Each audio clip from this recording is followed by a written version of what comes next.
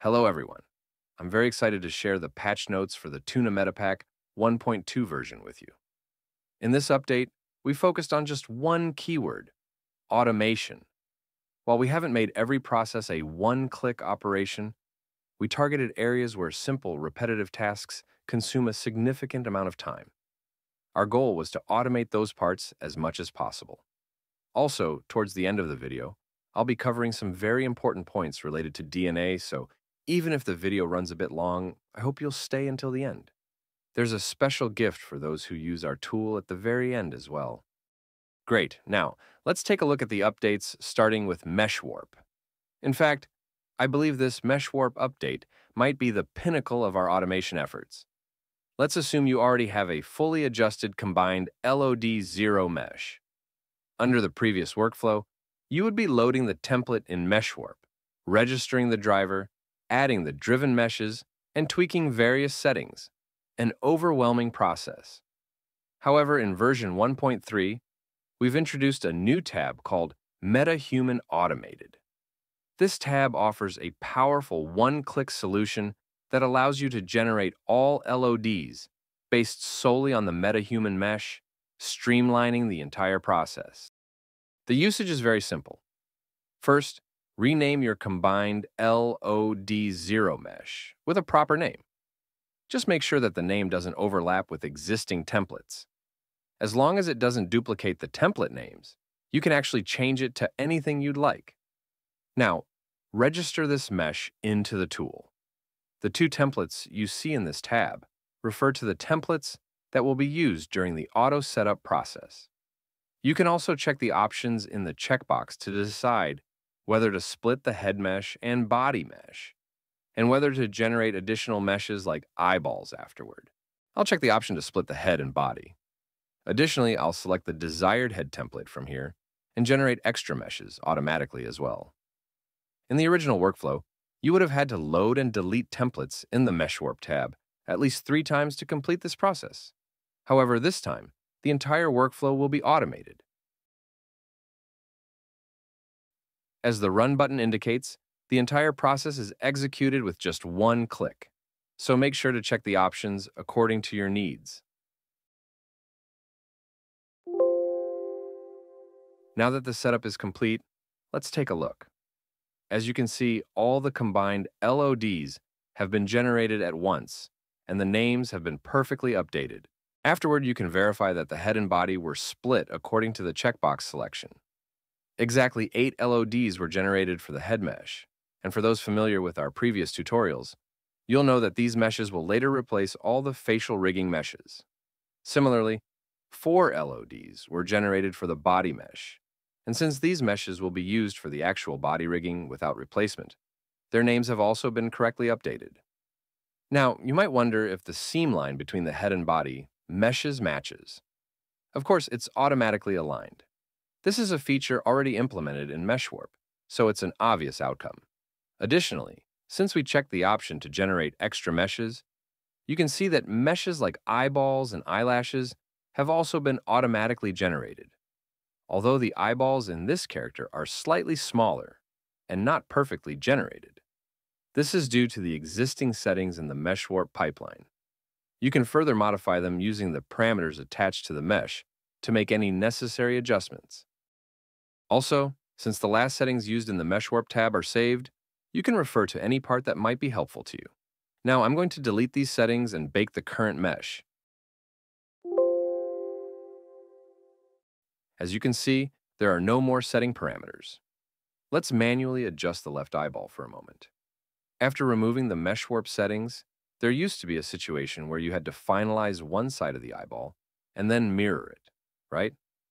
Previously, you'd have to manually enter values and match the vertex IDs to perform the mirror process. Now you can simply use the Mirror Eyeball function in the MetahumanUtils tab within tunaUtils. Select the source eyeball first, then choose the target eyeball, and click the Compute button.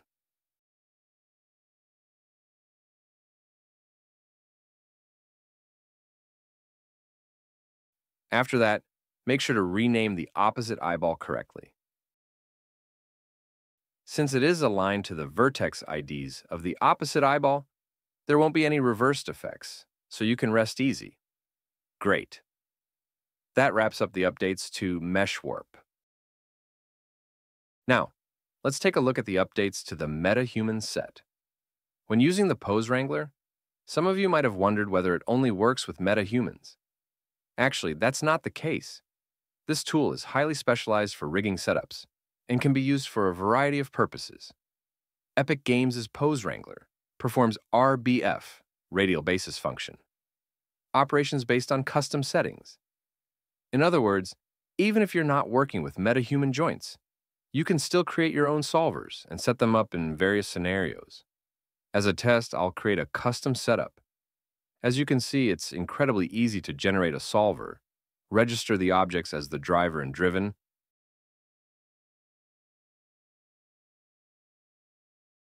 and then add poses to apply the settings. Some of you may have already applied the poseWrangler to your character's clothing or other rigging setups for different situations. So, what's new in the MetahumanSet? In previous versions, if you press the Bake All UE RBF Poses button, it would bake the movement data of all solvers into keyframes, causing both the metahuman solvers and your custom solvers to blend together, increasing the keyframe count. Essentially, everything would get baked. This would create major issues when transferring the pose assets into the engine. In this update, we've addressed this issue. Now, the Bake All UE RBF Poses button only bakes metahuman solver settings. So, even if you add custom solvers using poseWrangler, it won't interfere. Another concept added to the MetahumanSet is the mirror function for upvector locators. In the previous version, you likely had to open tunaUtils, go to the Mirror Multi-Object section, rename the locators as left and right, and manually select them to perform the mirroring. Now, this function is conveniently included in the MetahumanSet itself. You can simply select the locators you want to mirror, or, if nothing is selected, you can mirror all the upvectors at once in the desired direction.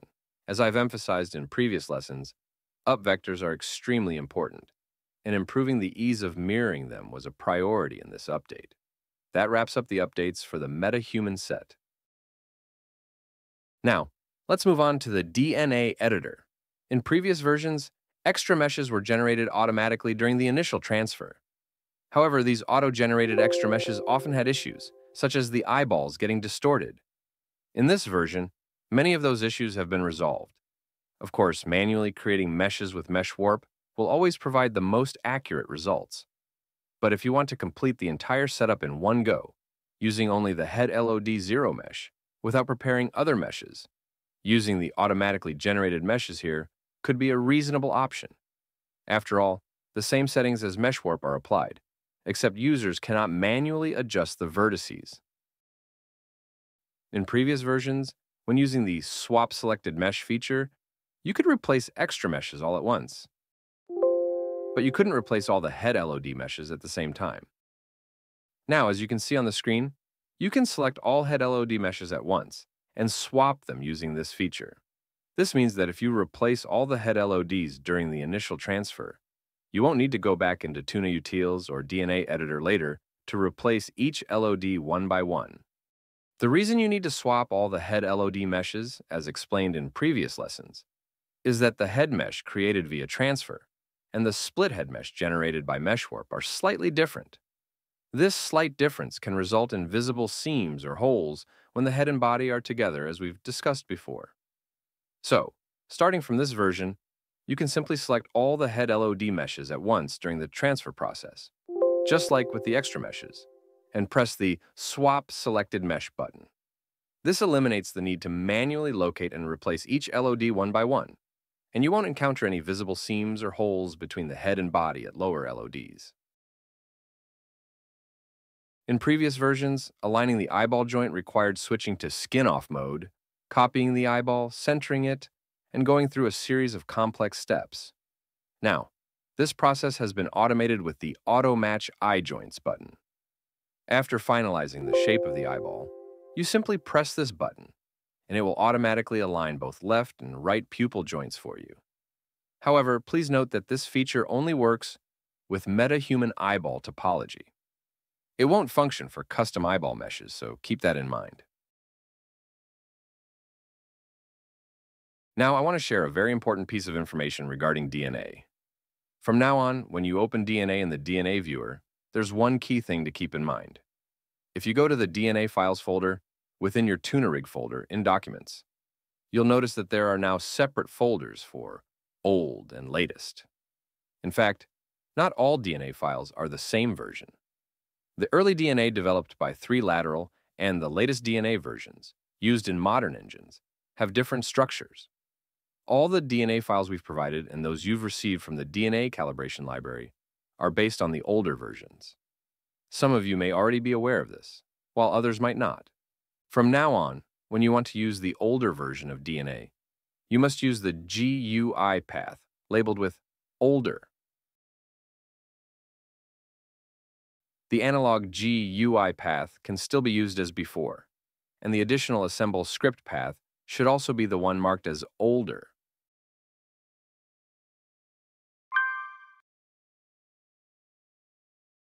Conversely, when using the latest version of DNA, you need to use the GUI path labeled with latest. The analog GUI path can be used regardless of the version, and the additional assemble script path should be the one marked as latest. So, why is it necessary to distinguish between old and latest? Let me show you the differences.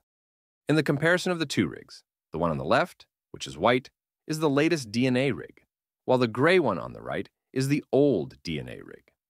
Let's start by examining the joint count for the latest DNA rig. As indicated, it has 870 joints, correct? Now, looking at the joint count for the old DNA rig, we see it has 865 joints. There's a clear difference in the number of joints right from the start. This difference in joint counts is significant because it could lead to problems when importing into the engine. If you use a facial skeletal mesh set up with the latest DNA and attempt to use the old version of DNA or vice versa, you could encounter compatibility issues that may affect the functionality of your rig. As you can see, there are also differences in the names of several controllers on the control board. In the old version, the tongue controller is named Control C Tongue, while in the latest version, it's named Control C Tongue Move. Additionally, Control C Tongue Roll has been renamed to Control C Tongue Bend Twist. You can also observe that the lip control frames have an additional thickness option in the latest version compared to the old one. So, what does it mean that the joint counts, controller names, and the number of controllers differ? Yes, it indicates that the logic involved in the rigs is also different. When you load the latest DNA into the DNA editor, you'll see that it has a total of 814 logics, whereas the old DNA only has 734 logics. So, is the latest DNA always better? I can't give a definitive yes answer at this moment. Most of you have been using the old DNA, and even the DNA calibration library from Epic Games continues to distribute the older versions. Therefore, it might be impractical for you to switch all your current characters or custom templated DNA to the latest version. I recommend that you continue using the DNA you've been using while also building your database based on the latest DNA. The latest GUI and assembler script we provide are pre-configured to work with the latest MetaHuman settings found in the bridge. As of now, there isn't an officially released GUI or assembler script that can correctly interpret the latest DNA, which is why we've prepared this for you. Please make sure to use them correctly. Now, it's the moment you've all been waiting for. I'll be explaining the automation of the MetaHuman Unreal settings that we've prepared this time. We've continuously shared everything related to Unreal settings in our previous videos.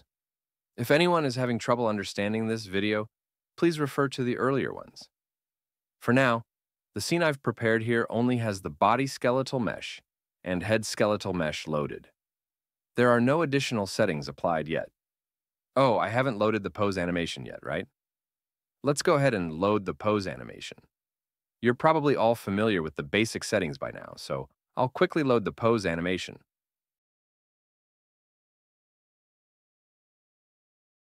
First, I'll switch the preview mesh of the pose animation to my current character. I'll also clean up and remove any unused preview meshes.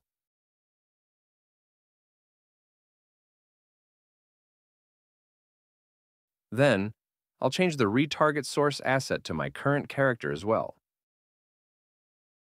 Alright, if you've followed along up to this point, now please take the UASet folder we provided inside the TunaRig folder in your documents and add it to your project. In this version, the names of the existing templates have been changed to template. These templates must not be renamed under any circumstances. Previously in our guide, you may have manually assigned skeletons to these templates, and before applying them to the skeletal meshes here, you went through several complicated steps.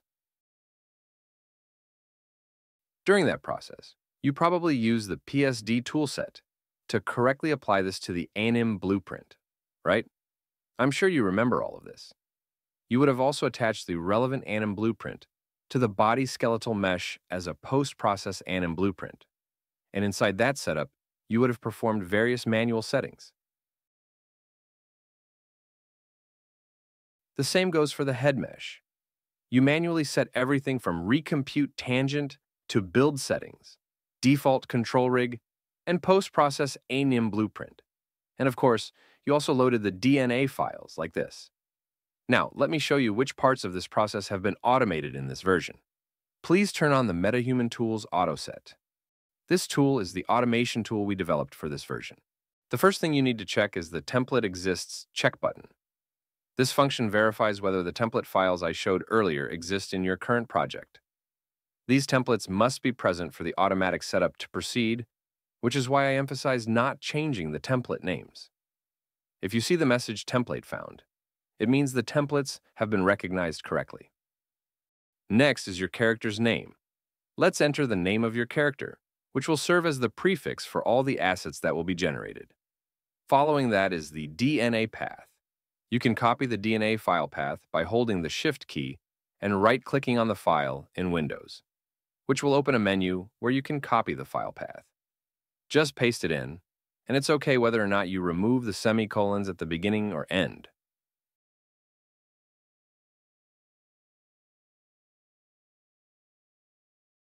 After that, you need to bring in a blueprint. Since I don't have a blueprint actor set up in this project, I'll quickly set one up by copying any MetaHuman blueprint from this project.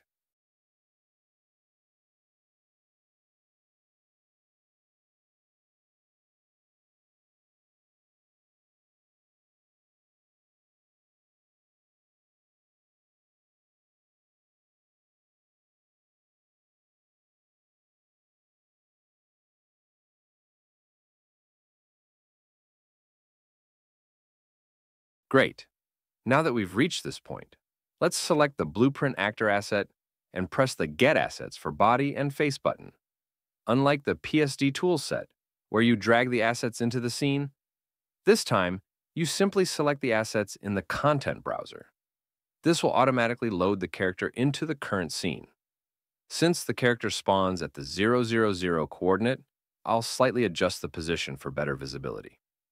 Now, you should be able to see that the tool has automatically recognized the skeletal meshes for both the body and face in their respective fields.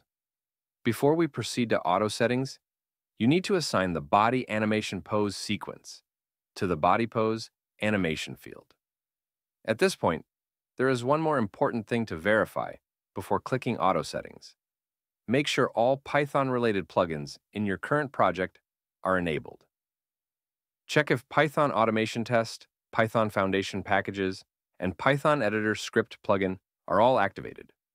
If the engine needs to be restarted, go ahead and do so.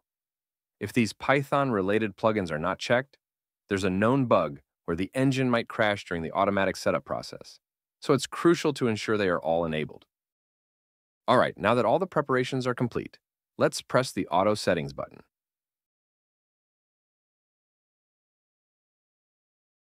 You may notice that the initial loading process might take a while.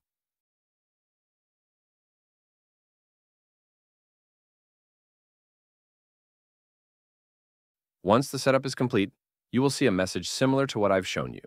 You'll also notice a newly created folder named animBP. This is where all the animation blueprints have been automatically set up and saved. Let's open one of these blueprints. The preview mesh won't automatically switch to your character, so we'll change that to match our character and check whether the pose asset has been correctly assigned.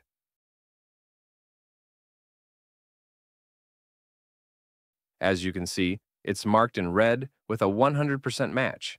Some extra skeletal meshes might be cluttering the view, so let's clean those up. You'll notice that the pose asset path has been properly set to match our character. The red marking means everything has been accurately auto-assigned, except for the fingers, which are also set correctly. Let's open the head-related animation blueprint next.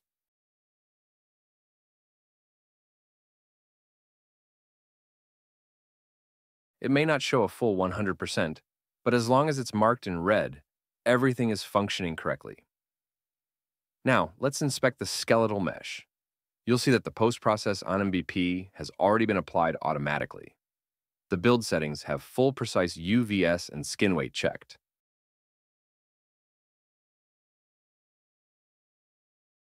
And all lower LODS are set identically.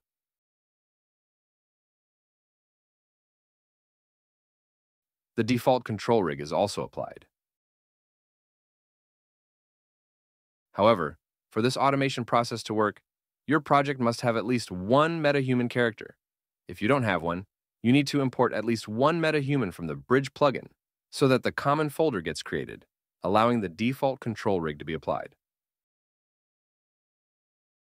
The same goes for the faceboard rig.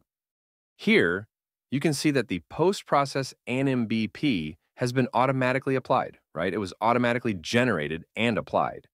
Even when you enable or disable it, there's no noticeable issue or glitch.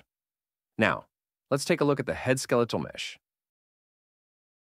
Similarly, you can see that the post-process animBP has been automatically applied.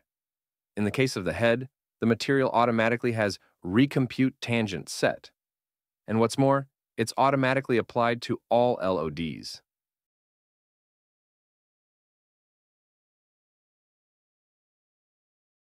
In previous tutorials, you might remember that the skin cache for the head skeletal mesh component was enabled in the character blueprint. However, this time, it wasn't manually set during the auto setup process. Instead, you'll notice that the skin cache has been enabled directly in the LOD info of the head skeletal mesh itself, and it's all automatically configured. Since the concept is the same, it doesn't really matter where it's applied. In the build settings, you can also see that, just like with the body, the UV and skin weights have been automatically checked. The default control rig has been automatically set up as well, and the post-process NMBP is also automatically aligned. You can also see that the DNA has been automatically applied using the DNA path you entered earlier.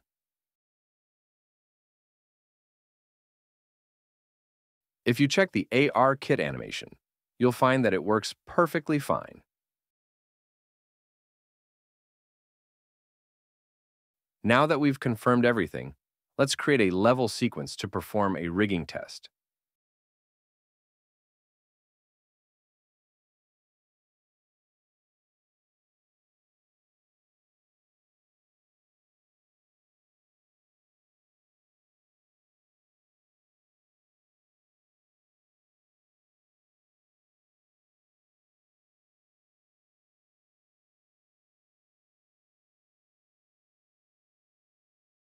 So, this demonstrates that with just the MetaHuman Auto Set tool, you can complete all of these automatic settings. However, it's important to use this tool with the understanding that you should be able to manually configure all settings. That way, if any issues arise while using the tool, you'll know how to troubleshoot and identify where the problem occurred. Also, don't forget to check all the Python-related plugins in the plugin settings before using the tool. All right, that wraps up the TunaMetaPack 1.2 update notes. This update contains some very important information. When using these automation tools, including MeshWarp, it's best to thoroughly understand all the processes as shared in our initial tutorials before you begin. As I mentioned earlier, the ability to troubleshoot issues manually when they arise is the most important skill. Ultimately, all automation tools simplify tasks based on these principles. The core value lies in understanding how everything works. Sorry, I've talked a lot. We will continue to support you in using our tools as best as we can. We'll bring more helpful content in the next video. Thanks for watching.